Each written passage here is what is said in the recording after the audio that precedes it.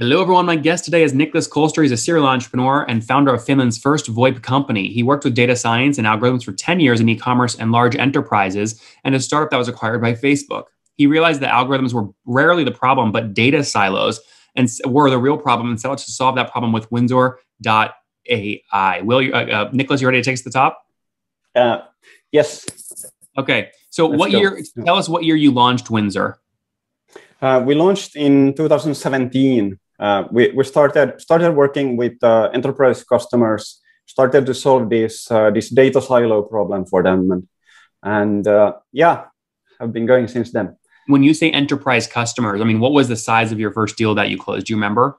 The size of the first deal, it was maybe 20,000 or so. How did you do that? I mean, that's rare to launch and go from zero to your first customer as a $20,000 deal. We started. We started very enterprise type sales, so that we started contacting companies quite a lot. We did a lot of sales back then. We met so many different companies, decision makers, and then we found some very happy customers that trusted in us. Of course, there was quite a lot of work to do there. But, now, fast forward to today. Are you still selling on average? Your plan size is $20,000 per year. No, that has been a big change that we have been doing. So that we have been really automating the product, making it much more self-service.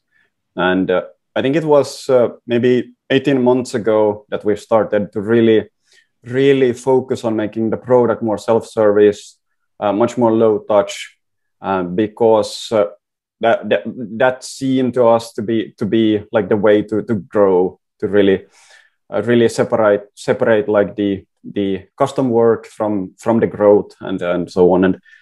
And I think there's some interview with Jason Lemkin where he says that it's much easier to move up market, more towards enterprise, than to move down market. And we noticed that. It's always greener on the other side. Everyone listening right now with a $40 average ARPU wants to have a $40,000 average ARPU. Everyone that's enterprise wants a bigger top of funnel, wants to move downstream. That's how it works. Yeah, true. Yeah, What's the average customer paying you now per day? I mean, per month. Per month, it's around 1,000. Okay, 1,000. So you've come downstream a little bit. Now, have you done all this bootstrapped, or did you raise capital?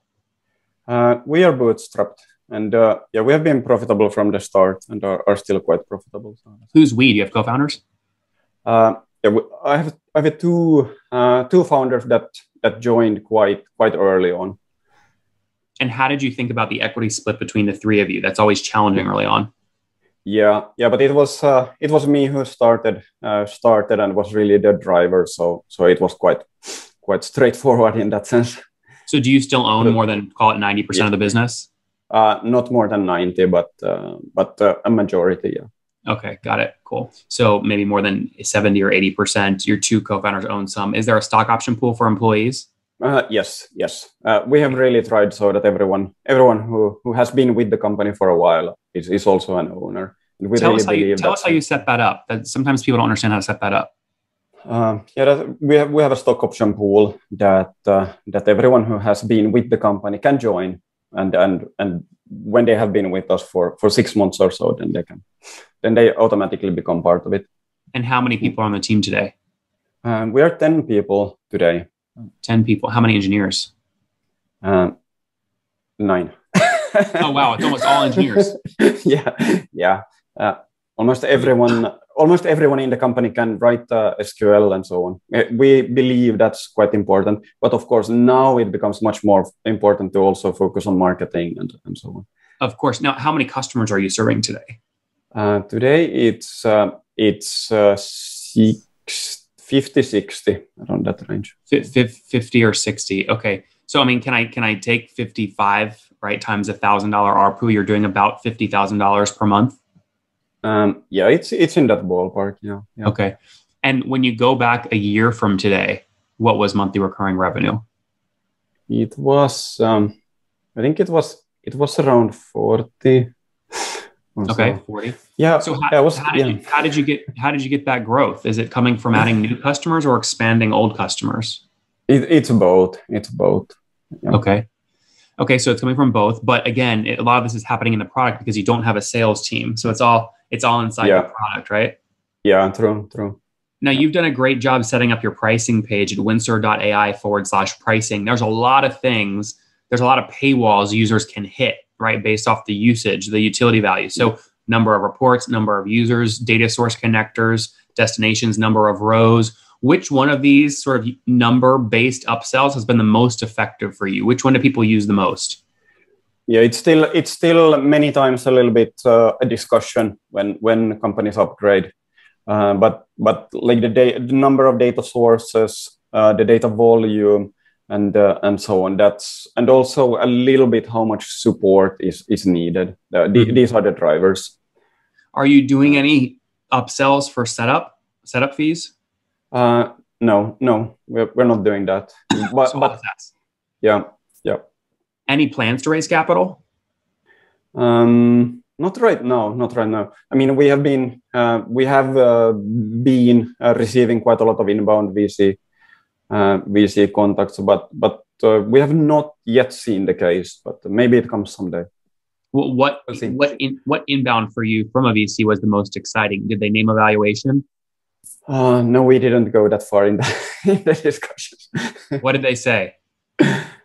Yeah, quite many have been interested in the space and so on. Maybe there is some correlation between some of our competitors raising capital and the activity is increasing there. I'm not sure. Who are some of your competitors that have raised? It would probably be of course like Funnel.io and maybe also Rockerbox, because we also do the attribution modeling. What box? Rockerbox could be one from the US. Rockerbox. Yeah, because we also do the multi-touch attribution modeling. We don't only do the data integration. So this, like, the attribution modeling has been quite an important part for our customers also. So you're doing about $700,000, $600,000 per year right now in terms of your annual run rate. If someone came and offered you, $10 million all cash up front today to sell the business, would you sell? Not sure. Would have to discuss, of course, also in the team and so on. But yeah, definitely would think about it. Yeah. What sorts of things would you need to think about? Like would have to discuss a little bit, like what's the vision and these kind of things. Very cool. All right, what's the next product roadmap? What are you guys releasing next? We have been focusing so much on the UX, improving the UX, the onboarding, and now next we're going to improve all the features around predicting revenue, predicting success for the campaigns, and these kind of things. So these are quite important, and at the same time integrating different data sources easier, so that it becomes easier to also add CRM data into the whole data stream and so on. Are you tracking churn at all, Niklas? Not so much. Of course, we get very sad when we lose a customer, but it has not been happening so much.